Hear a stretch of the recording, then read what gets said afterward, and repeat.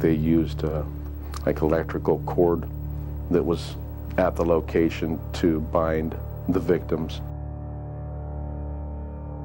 Law enforcement, of course, is still actively pursuing this case because it has never been solved.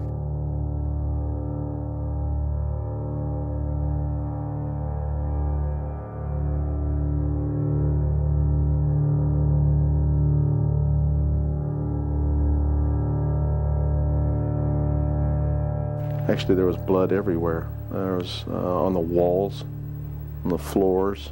It was very, very brutal homicide scene.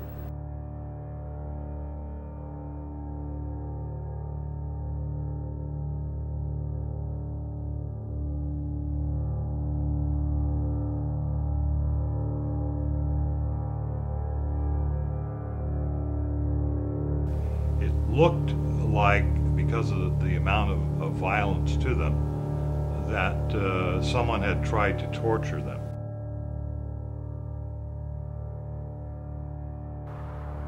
What I saw that morning was horrific. I know they know who committed the murders.